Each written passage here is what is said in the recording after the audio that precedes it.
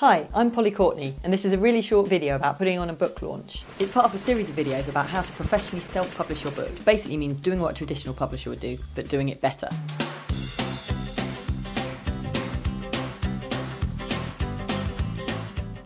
Why hold a book launch? I do it for two reasons. Firstly, I want to give something back to all the people who've helped me get to publication. Friends, family, designers, editors, people who helped with my research. Last time I invited the guy from Ryman's who'd stayed up late getting the banners done for me. Secondly, I do it to generate a buzz. There's a risk that you get to publication day and think, what now?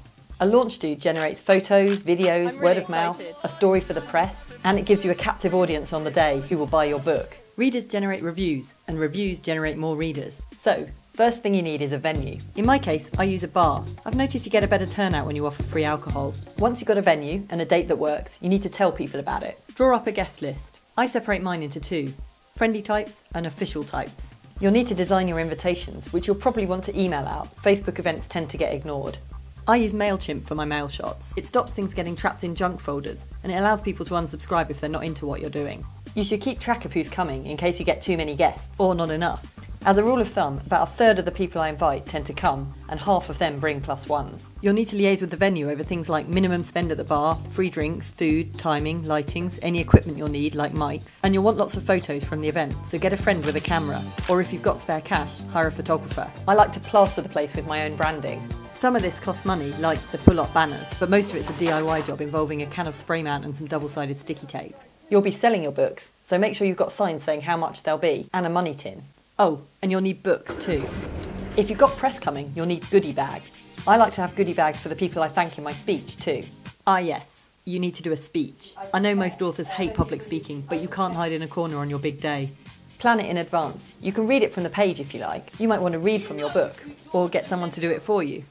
If you want to push your ebooks, get some little cards done with QR codes that link straight to the download page. For anything like that, I recommend moo.com. You'll need some help on the night. People on the door, people selling your books, people liaising with the venue, and you might want a DJ too. It's good to have a written plan of the event so that people helping know what's going on. If your book is set in a particular world, you could try and immerse your guests in that world. I used a wall of live tweets with a scripted story involving the main characters, which guests could interact with via their phones. I also stuck a load of whiteboard sheets on the walls, giving details of the charities involved in my research and letting people leave comments. At the end of the event, you might be knackered, but you've still got more work to do. You should follow up straight away with any press who came along, and you should send out a pre-prepared press release the morning after with photos from the event. You should also thank all your friends and family for coming, and remind them to read the book in a public place, chuckling loudly at the funny parts.